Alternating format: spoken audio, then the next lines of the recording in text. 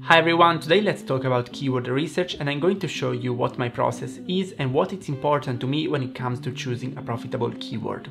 If you don't know me, my name is Coppoli and I made over $70,000 as a self-publisher, and this is what I did. Well, first thing, if you plan to sell on the US, make sure to have a zip code here so you will see the proper sponsored product in the US. Also, I usually open a new incognito window to do keyword research to make sure that my keyword research is not influenced by any cookie in the browser.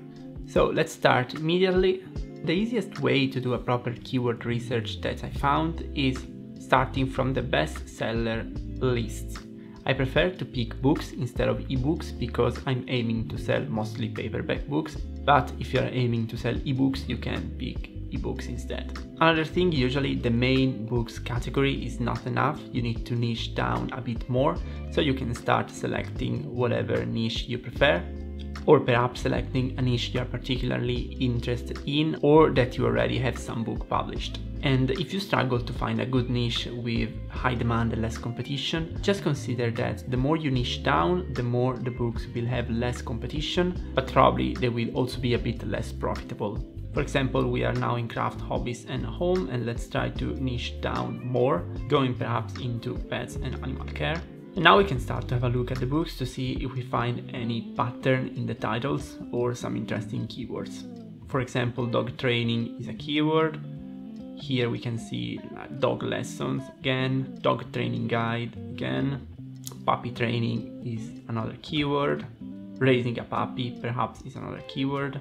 And also something slightly different like dog food, homemade healthy dog food in this case, could be an interesting title and book to take into consideration. Now I've opened a couple of books into another window so we can have a look a bit more in detail. This book, for example, looks very interesting. If you scroll down, I can see this graph here, which is an extension, the Helium 10 extension that I use and I would recommend to anyone.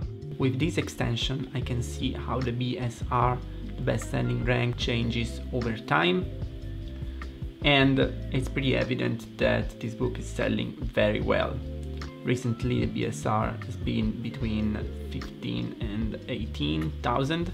And as a general rule of thumb, if a book is less than 50,000, 80,000, or even 100,000 in general, it means that it is selling. Clearly, the less the BSR is, the more is selling.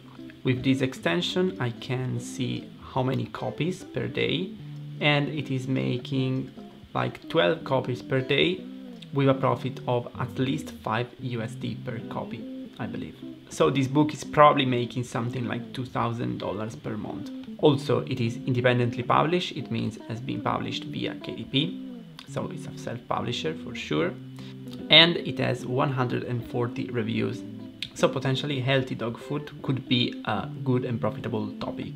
But let's have a look at the other, puppy training. This book has way more reviews and probably is not made by a self-publisher.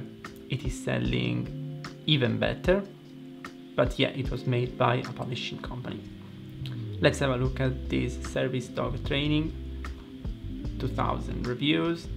This is selling insanely good, and yeah, the same publishing company as the previous one.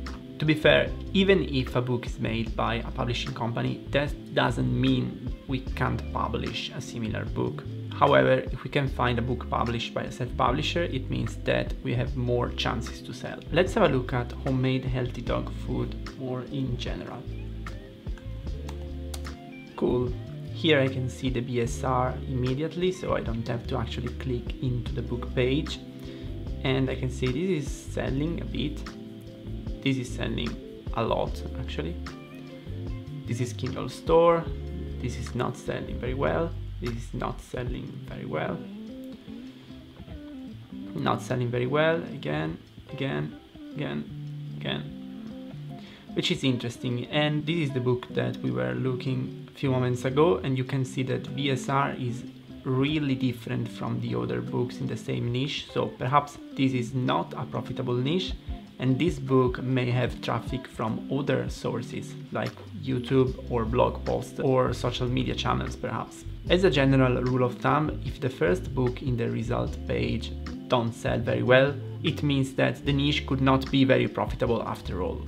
Another thing which is very important to me while doing keyword research is being honest with myself. Am I able to create a better book than the competition? If it's yes, then I can start to think about making that book for real, planning the book and all the things that come after, like how to make my book unique and standing out among the competition. If it's not, then I move on to the next keyword, because even if you find a profitable niche or keyword, that doesn't mean that your book is gonna sell automatically.